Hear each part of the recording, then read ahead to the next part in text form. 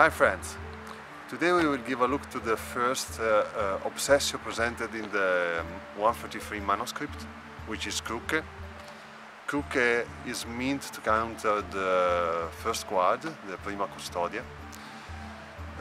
Today we will see the first place that regard this obsessio, and we will leave the Crucke versus Crucke and the related place for the next video. Okay, let's see the first actions from Crucke.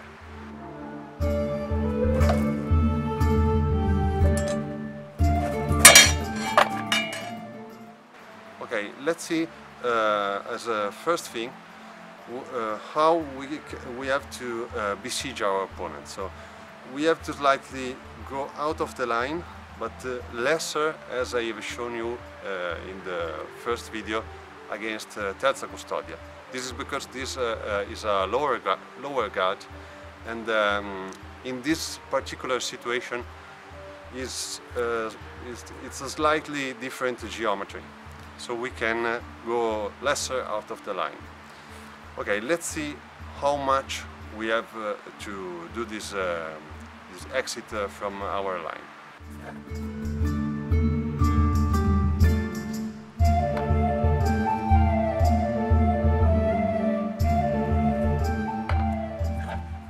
Now, to get you the real perspective, we have to exit this much from the opponent line of attack, and we have to keep our front in the direction of our opponent. So we create a new line. This is because we have to close the most direct line of attack, be it the upper one or the side one or the down one with the sottani attack. Okay, let's see how this guard closed the line against these attacks.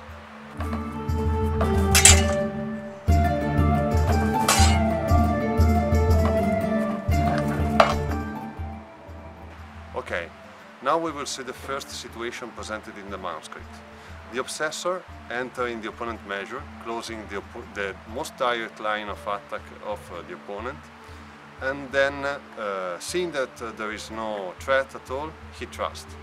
Now the manuscript says that as you enter, you have to trust as fast as possible. Now this is in fact a good choice.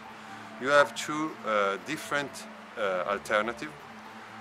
You can enter, check for what is happening and trust, which is slower, and this means more possible reactions from the opponent. Or you can enter the measure, closing the line, and trust as soon as you reach your place, which is faster, but can sometimes happen double it, because well, sometimes people do stupid stuff, and maybe the opponent can hit you in the leg or in the torso, and it happens. But of course it's faster, so you have to take this in consideration. Okay, let's see the first action.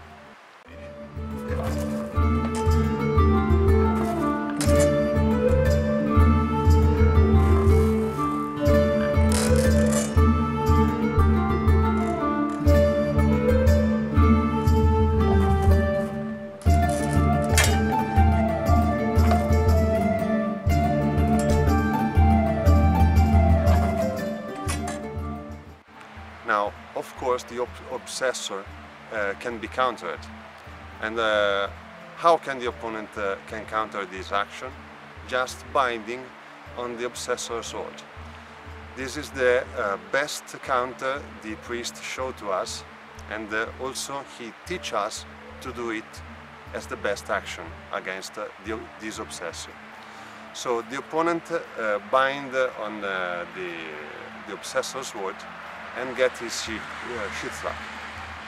To do the better shield slack as possible, he have to just go backward as much as he have to do the proper movement to bind on the opponent's sword.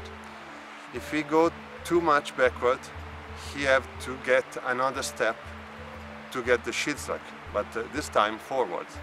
So this is a problem because we are wasting a tempo.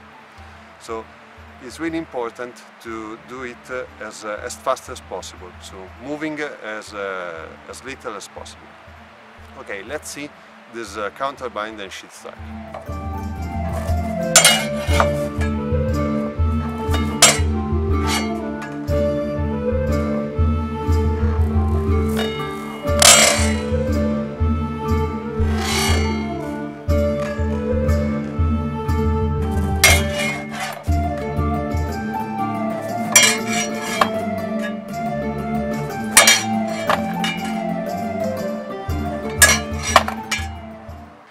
Okay, now we have seen all the basic action of this guard against this obsessor. We will see the next action with Crucke versus Crucke and the plays that follow in the next video. I hope this video will help you. Thanks for watching.